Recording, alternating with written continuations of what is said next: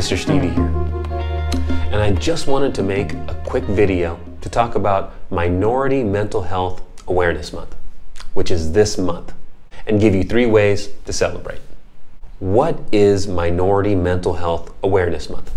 Well, in 2008, the U.S. House of Representatives established July as Bebe Campbell National Minority Mental Health Awareness Month.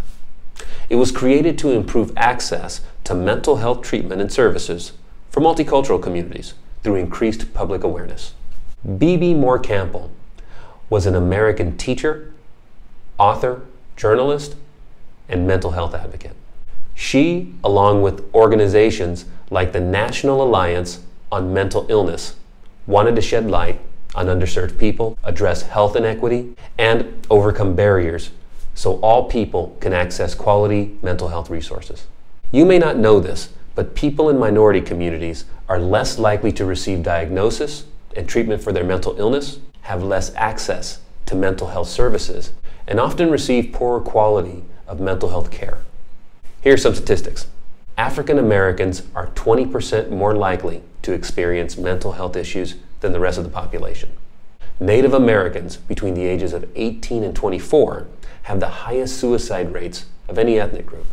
Only 2.3% of Black or Hispanic young people see someone for mental health issues every year. 40% of white American adults seek treatment for their mental health, as opposed to about 25% of African Americans.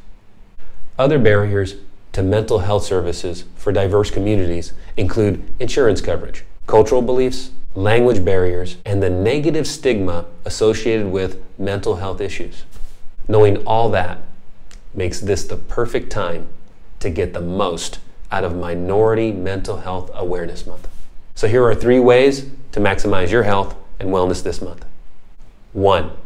Acknowledge any trauma or mental health issues you may have. Starting right here worked for me, but it wasn't easy. It took years to admit that I had anger and anxiety issues, and that those issues were rooted in childhood abuse and discrimination.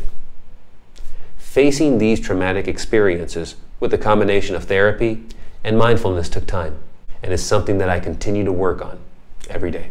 Like I said, it's not easy, but in my experience, you have to start somewhere, and that somewhere is yourself. 2.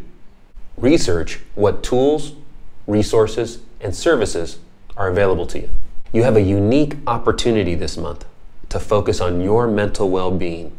Take advantage by reaching out to counselors, therapists, and mental health professionals.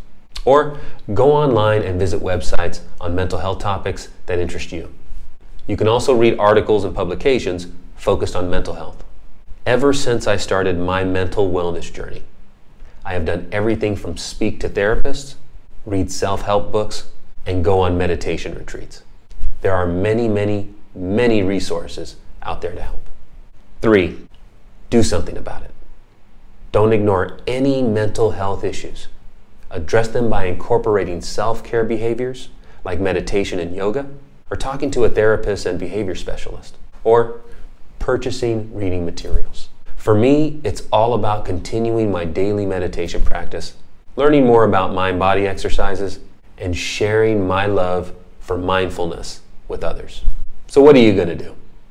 A good place to start is checking out online resources offered from organizations like the U.S. Department of Health and Human Services Office of Minority Health and the National Alliance on Mental Illness. Do some reading or reach out to a professional, or participate in any local events happening in your area. That's what I plan on doing later this month at the Minority Mental Health Awareness Week. Hosted by Emerge Sarasota, this 5-day virtual event takes place July 20th through 25th and features local health workers and professionals from diverse backgrounds addressing important mental health topics. I'll have more details about the event in an upcoming episode. Minority Mental Health Awareness Month is such an important event, and it comes at the perfect time. Right now, we as a community and as a nation are examining critical topics like equality, and that includes equality in addressing mental health issues and practices. It's time to be open It's time to share. It's time to speak up. So, until the next video, stay calm, friends.